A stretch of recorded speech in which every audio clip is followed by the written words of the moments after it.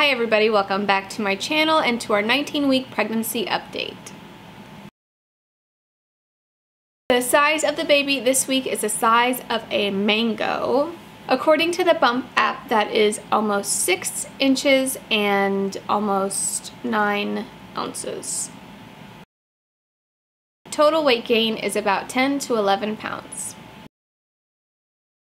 Yes to maternity clothes, still, obviously, but I'm sticking with jeans. I still haven't ordered the jeans that I was gonna order because I can't really justify spending more money on maternity clothes because maternity clothes generally are pretty expensive.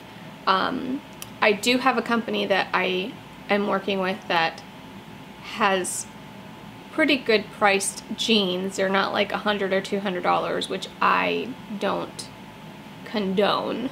Not that anybody cares, but still. But because I also have so many other options of my own clothing that can be used as maternity clothes because I like tight-fitting stuff.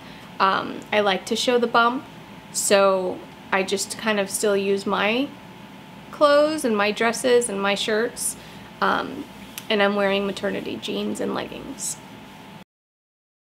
I'm getting decent sleep. Again, still not enough. I could probably sleep for an entire week, but I can't. So the best moment of the week is that I found a placenta encapsulist. If you haven't seen my previous video, I will link it somewhere. But basically I plan to keep and encapsulate my placenta so that I can have placenta pills for postpartum. So I found a company or some people here in Atlanta that do encapsulations, and I'm super excited about it because they make this smoothie. Food cravings really have just been junk food, especially if I'm out all day during the day, which I usually am. I just want to eat junk and crap and candy and just junk food.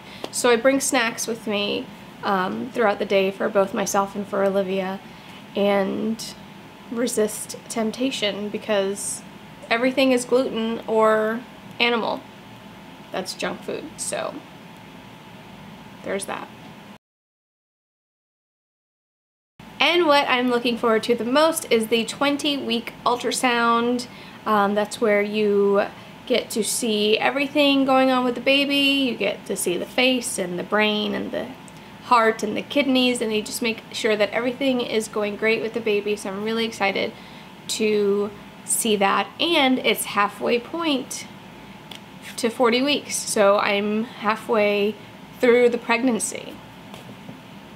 That's serious, y'all. So that is it for my 19-week update. Thank you guys for watching. Don't forget to subscribe, and I will see you in my next one. Bye.